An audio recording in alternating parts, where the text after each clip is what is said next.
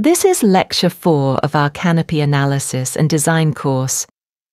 In this lecture, we continue our discussion on how to use the CE405 standard to determine the design wind load for the canopy. The wind load provisions are centered around two related parameters: wind velocity pressure, denoted by the letter Q, and design pressure, denoted by P. In Lectures 2 and 3, we described and determined the coefficients that define Q. For our bus terminal, the velocity pressure Q comes out to 26.21 newtons per square meter. The design pressure P depends on Q, the gust effect factor, the wind directionality factor, and two pressure coefficients: external pressure and internal pressure coefficients. For our purposes, ASCE provides two distinct equations for calculating design pressure: Equation 27.3-1 and Equation 27.3-2. Before I explain the difference between these two equations, let's talk about the terms they have in common: G, the gust effect factor, and KD, the wind directionality factor.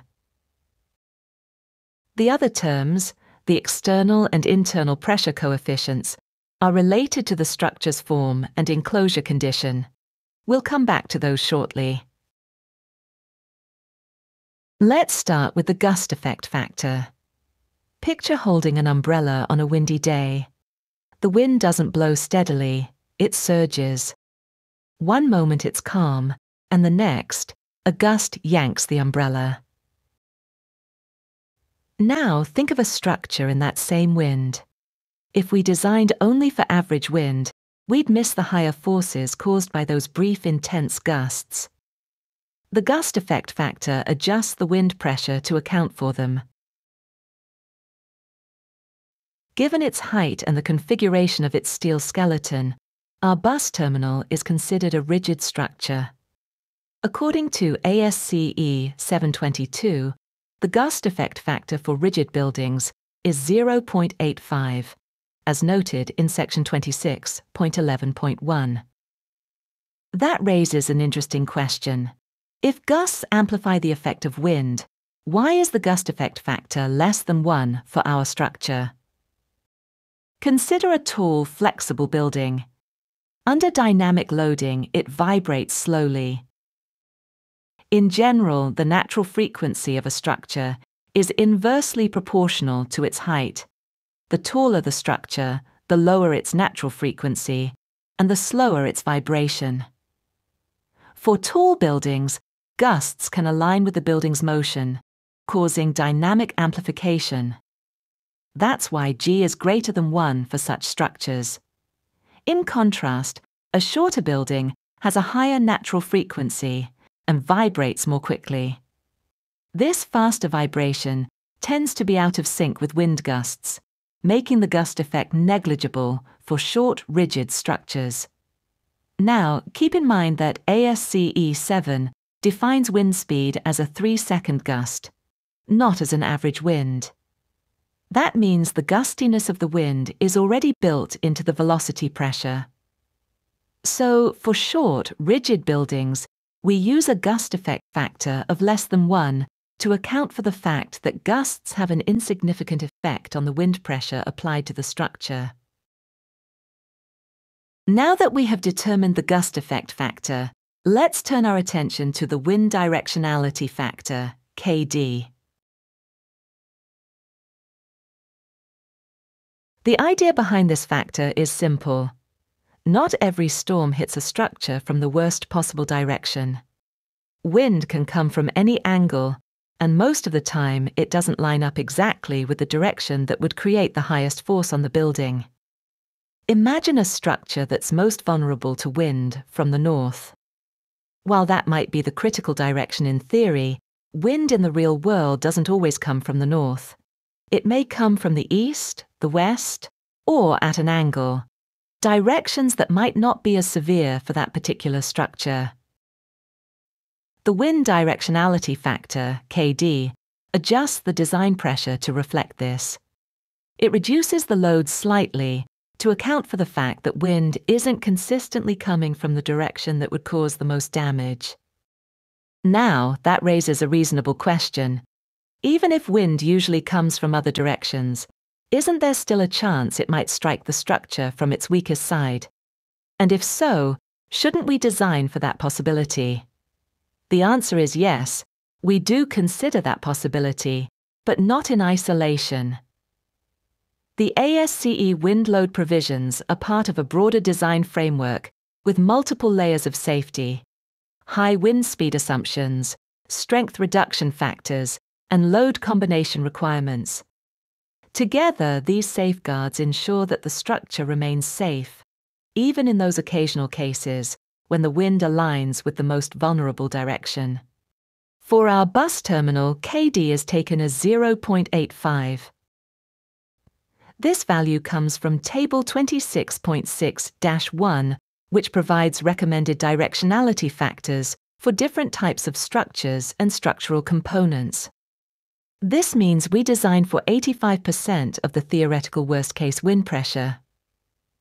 The reduction reflects the understanding that full alignment with the most critical wind direction is not always expected.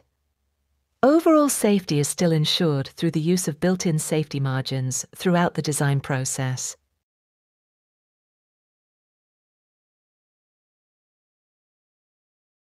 Now let's turn our attention to the pressure coefficients.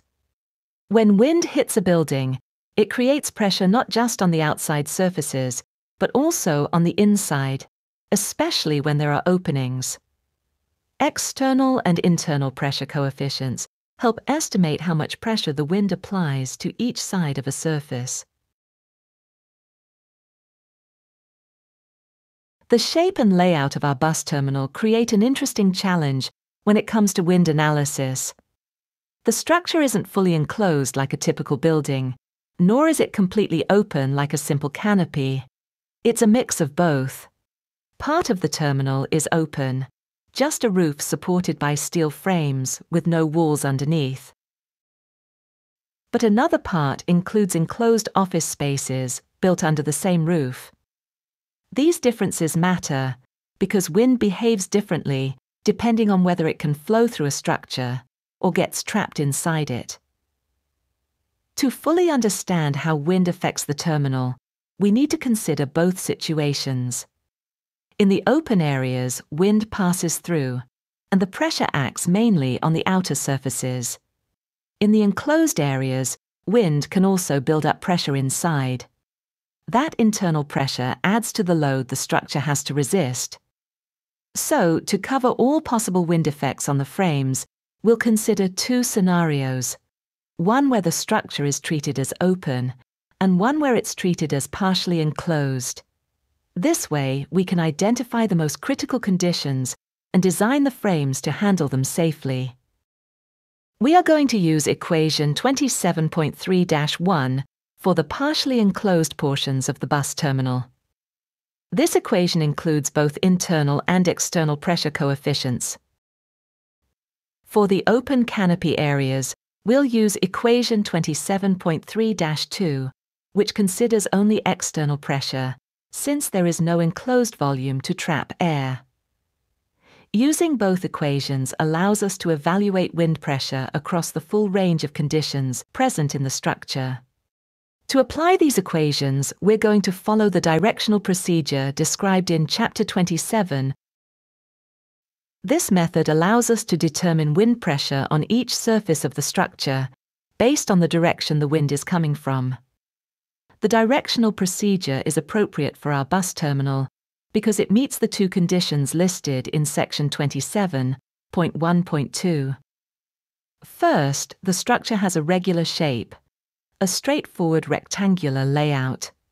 Second, it is rigid and low-rise, meaning it doesn't respond dynamically to wind. In other words, it's not subject to crosswind effects. Since these conditions are satisfied, the directional procedure gives us a practical and reliable way to calculate the wind pressures on both the open and partially enclosed portions of the terminal. Let's begin with the open portion of the canopy.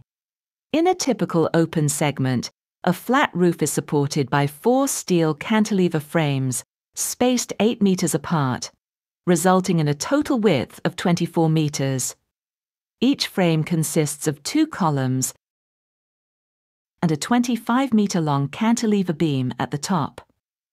The overall height of each frame is 8 meters.